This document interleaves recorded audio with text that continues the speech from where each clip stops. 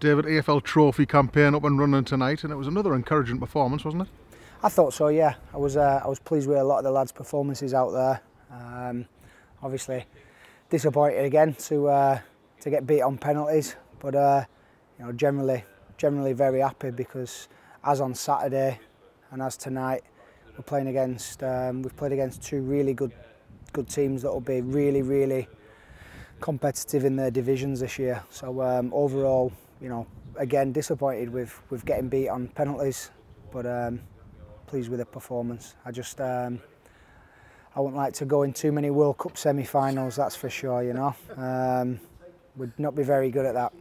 We're looking very much like England, unfortunately. But no, on a serious note, I was pleased with the clean sheet. Yeah, there was a clean sheet against Derby on Saturday. Not many people have done that at Pride Park recently, and then to come here, as you say, against a strong Blackpool side, it really, you know, must give you heart for going into the season. Yeah, I think everyone can see what we're trying to do as well. We need to be really tough to beat.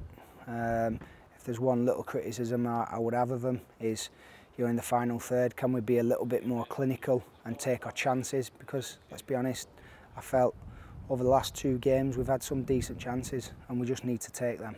And that's what we'll be working on over the next couple of days. And you've got options as well. You've seen tonight, you've switched the side around almost completely coming here tonight. I think it's important, you know, to give everyone some minutes tonight. I think over the course of the season, if we're going to be competitive and we're going to be successful, we're going to need everyone in our squad.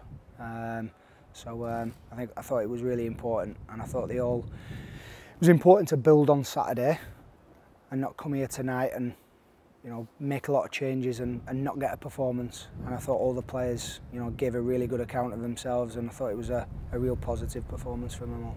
You were able to get some competitive minutes into the legs of Scott Quigley as well because of the quirks of the competition. That was a bonus for you, I suppose. Yeah, it was, and you know, Quiggs, we're going to unfortunately miss him for the next couple, but you know, I think that'll do him the world of good to play against a good back four, and I thought he worked him really well, as did Luke James. I thought Luke was lively as well tonight.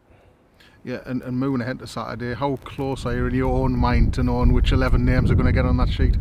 Yeah, we've got an idea. We've got our idea, but that's certainly, you know, with the performance some of them have put in tonight, that could certainly see a few of them on Saturday as well.